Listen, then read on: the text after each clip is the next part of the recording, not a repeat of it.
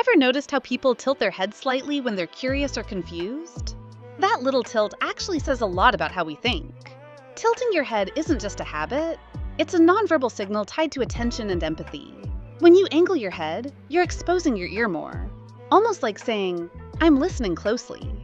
It also changes your view slightly, helping your brain process what it sees in a new way. If your head just tilted reading this, hit follow. We break down body language quirks that you've been doing your whole life without realizing why. Studies show that head tilting can even make you appear more approachable and trustworthy.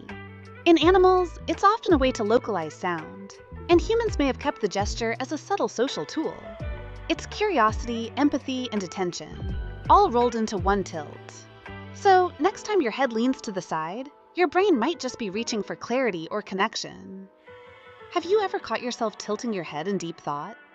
Tell us below, or tag someone who does this all the time without noticing.